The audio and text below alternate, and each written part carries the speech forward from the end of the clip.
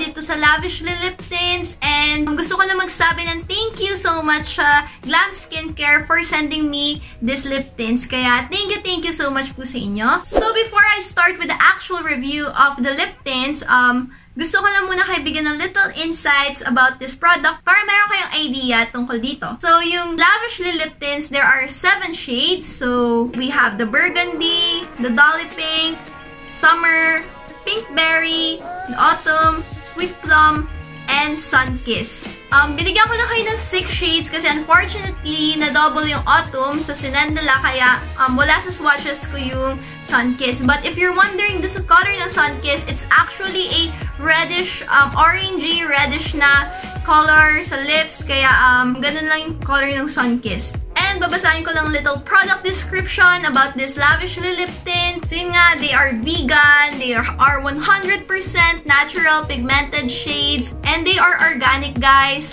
Plus, they are free from harmful chemicals, no skin irritation, has sweet bubblegum scent, long-lasting, non-drying, and proudly Pinas made. So, punta muna tayo sa packaging nila. So, ito yung packaging ng Lavishly Lip Tint. Ayan. Wow! Diba? Napakasosyalin niya. And, yung lip tint na to, halos pareha siya ng mga lip tint sa market. Yung packaging niya kasi, it's your typical roll-on. Yan. Just like your other lip tint sa market, parehas lang, roll-on din siya. Kaya, it's very easy to apply sa lips ninyo. Plus, yung kanilang labeling, very simple. You have your product name. Yan, yung shade ng lip tint. Meron din shade dito sa taas kasi may number na available.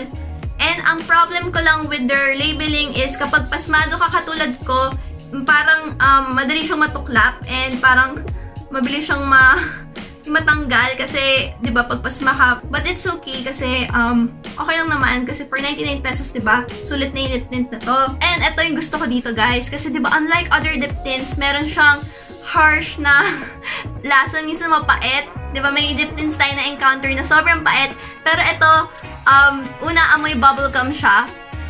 And hindi lang nagtatapos yung pagkaamoy niya kasi pag in-apply mo rin siya directly sa lips mo, lasa and amoy bubblegum pa din. And walang pait factor. Kaya kung hindi kayo fan ng mga lip tints sa sobrang pait ng lasa or parang medyo may kakaibang amoy, mag-enjoy mo to kasi sobrang sarap ng amoy niya. Amoy bubblegum siya. Kaya habang nilalagay mo siya, gusto mo na lang kainin.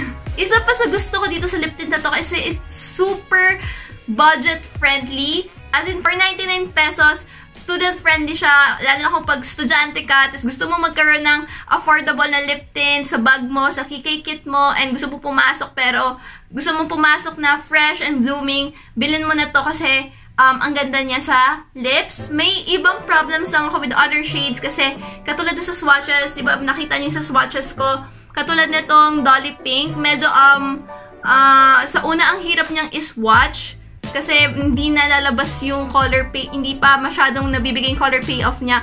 Pero pag niroll mo lang siya ng niroll mabuti, as in ilang swipes talaga, dun pa lang lalabas yung kulay niya. But the other shades, like itong Sweet Plum, the Autumn, and the Burgundy, and lalo na tong Summer, sobrang pigmented niya. Yung mga pink shades lang medyo mahirap ma-apply sa lips, hindi kaagad nakikita yung color payoff. But pag nilagay mo naman, sobrang ganda rin ng effect, sobrang ganda rin ng color niya. Pero dito sa mga binanggit ko, medyo reddish tone, sobrang pigmented niya, guys. Kahit konting swipe lang sa lips mo, lumalabas kaagad yung color. Kaya, totoo, sobrang pigmented niya. And, nung nagsaswatch ako, nung tinatanggal ko siya, guys, ang hirap niya tanggalin gamit ng micellar water. Nahihirapan ako kasi nakakapit talaga mabuti doon sa labi ko yung kulay. Kaya talagang kinuskus ko mabuti ng, panyo, tsaka ng cotton yung labi ko para matanggal ko yung color ng lip tint sa labi ko. Kaya, ayun, sobrang pigmented yan. Ang hirap niya tanggalin, guys. And diba nakita nyo, hindi siya katulad ng ibang lip tints na kapag nilagay mo dito lang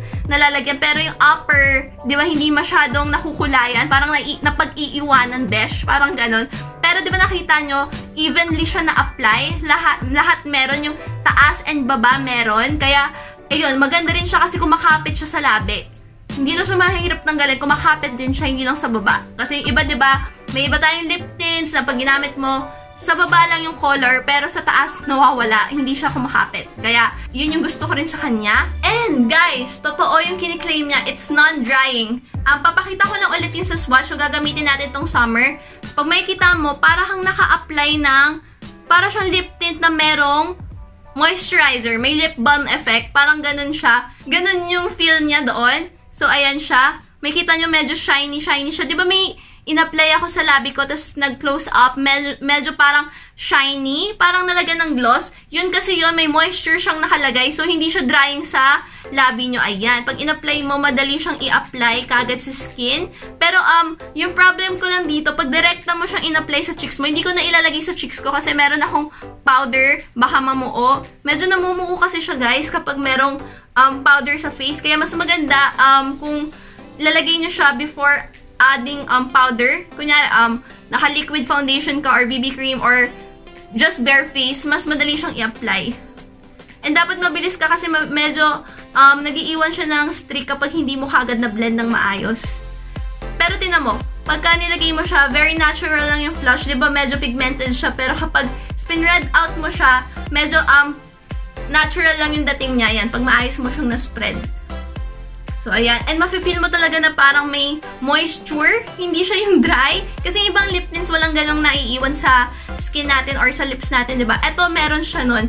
And nabasa ko kasi, meron kasi sa ingredients niya na sunflower oil, aloe vera extract, vitamin E, and sweet almond. Kaya, nagko-contribute to sa pagka-moisturized ng labi nyo. Hindi halatang chop yung lips ninyo. Kaya, diba, maganda na nga yung kulay ng labi mo, ang moisturizing patingnan, hindi dry, diba? Kaya, maganda siya. Isipin mo sa 99 pesos mo, para ka nang na rin naka-lip balm, nalagay mo, lip balm na may kulay, kasi parang ganun yung effect niya, besh. Kung tatanungin nyo ako sa aking favorite shades, yung top 3 favorite yung top 3 favorite shades ko na ginamit ko is yung Dolly Pink, kasi ang lakas niya innocent, medyo, yun nga lang sinabi ko sa inyo na kailangan nyo lang talaga medyong i-swipe para lumabas yung color payoff. Ang ganda niya, pagka, worth it naman kapag swinipe mo ng bonggang-bongga, lumalabas yung kulay. Ang inosente mo tingnan, sobrang parang pagka baby pink yung color niya. Bagay siya dun sa ginamit kong blush on. Yun, favorite ko siya. My top 2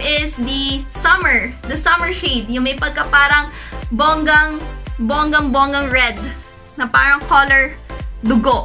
Color blood. As in, yan yung isa sa mga favorite ko kasi sobrang pigmented yan. Ang lahas nga maka-summer, besh. Kaya pag lumabas ka, ang pak na pak ng aura mo, be. Ganon. Kaya gustong-gusto ko siya kasi nakita niyo sobrang pigmented niya. And yung gamit ko palang shade ngayon, hindi ko na tinanggal yung sweet plum.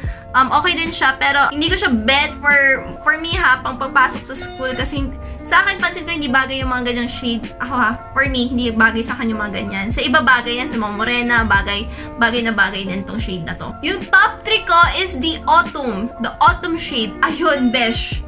Yun, ang ganda nung color niya. May pagka-orangey siya, medyo orangey siya, pero hindi OA yung pagka-orange niya. Parang, yun, blooming ka lang tingnan. Kasi bihira akong makakita ng orange na lip tints na hindi masyadong orange yung dating. Kasi may iba na ganun, diba? Pag sinatch mo siya, medyo may pagka-orange red siya. And pag nilagay mo siya sa lips mo, parang ganun din yung color niya kung ano yung swatch mo. Pero hindi siya OA tingnan. Mas parang tama lang. Kasi iba medyo orange, hindi bagay. Parang kumain ka ng Cheetos o ng cheesy. Ganun. Pero ito hindi. Maganda siya tingnan, besh pop. So, bibigyan ko na kayo ng recap doon. Kasi wala na ako ibang masabi kundi maganda yung lip tint sa murang halaga. Quality ni lip tint na makukuha mo. Pwedeng na talaga. Hindi drying. Hindi rin siya mapait like the other lip tints.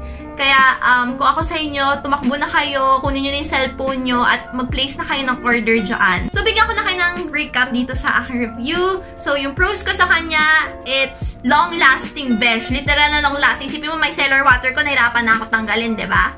And, pangalawa, it's so affordable. For 99 pesos, makakuha ka na ng quality lip tints. And yung pangatlo, yung scent niya, the bubblegum scent, hindi siya mapait and lasa siyang bubblegum na gusto mong kainin. Kaya, one of my favorite lip tints talaga. Worth it siya sa pera nyo, guys. Kaya, iba-iba siya sa mga lip tint na sa market. Kaya, try nyo na siya, besh. For my cons, ayun, wala akong maisip na cons sa kanya bukod sa mabibili mo siya online.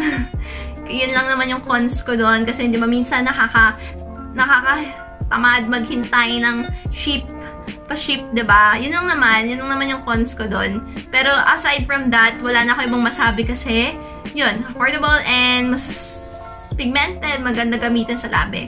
Tagal niya naglalast. So, yun na. Kung gusto nyong ibilhin, gusto nyong i-try itong lip tints na to, iiwan ko ulit sa description box yung link kung saan kayo pwedeng umorder at click nyo na siya para matry nyo na, makikita nyo yung sinasabi ko, ma-feel nyo na dyan sa labi nyo, makapasok kayo sa school na pack-aura. Lalo na kung katulad ko kayo na lip tint is life. Kasi talagang lip tint is life. Takbo na, besh. Try mo na yan. Magugustuhan mo, promise. So, ayun na! Nasabi ko na yung review ko and I hope nagustuhan niyo yung review dito sa Lavishly Lip Tints. Kaya, ayun, thank you so much. If you like this video, guys, please don't forget to give it a thumbs up. And if you haven't subscribed to my channel, please do subscribe by hitting the subscribe button.